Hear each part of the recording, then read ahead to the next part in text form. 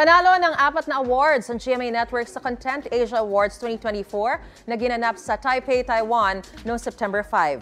Wagi ng gold medal ang Secret Slaves, the Jessica Soho Special Report on Human Trafficking para sa Best Current Affairs Program Made in Asia for Regional Asia and/or International Markets category. Dokumentaryo ito na tumatalakay sa issue ng human trafficking. Produced ito ng GMA Public Affairs, presented by Jessica Soho at GMA Integrated Senior Reporters Emil Sumangil at John Consulta.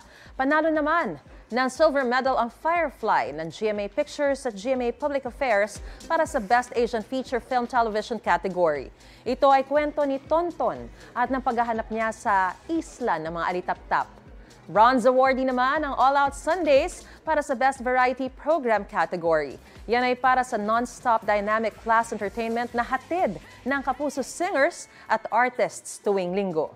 Gold Award din ang natanggap ng Thai drama series na Betrayal na parte ng GMA Afternoon Primetime lineup. Yan ay para sa Best Asian Drama Series made for a regional or international market category. Sina GMA Network Senior Vice President for Entertainment Group Lilibeth Razonable at GMA Public Affairs Senior Program Manager and Firefly Creative Producer Christian Hulao ang tumanggap ng awards ng GMA.